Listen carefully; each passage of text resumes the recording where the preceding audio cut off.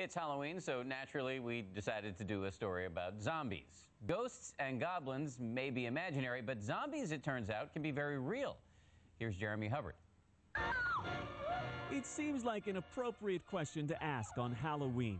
Are zombies, the living dead from those Hollywood horror flicks, possible in real life?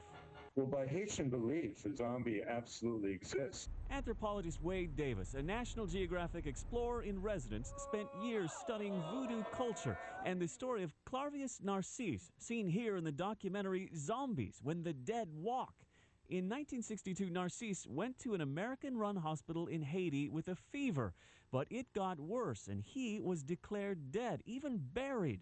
So imagine his sister's surprise when 18 years later, she spotted him walking through the town marketplace.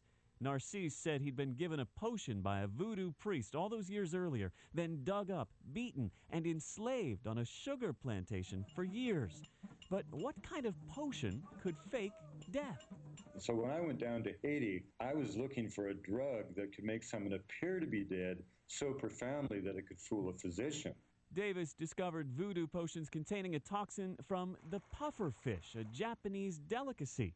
A toxin that can slow your heart, make your muscles limp, make you appear deceased. By folk custom in Japan, if you succumb to the fish, you're laid out by your grave for several days to make sure you're really dead. An ugly fish, the cause of zombieism? Okay, so maybe it doesn't quite match the story behind those gory flesh eaters of your favorite Halloween films. But perhaps there is now finally a scientific explanation for the living dead. Jeremy Hubbard, ABC News, New York.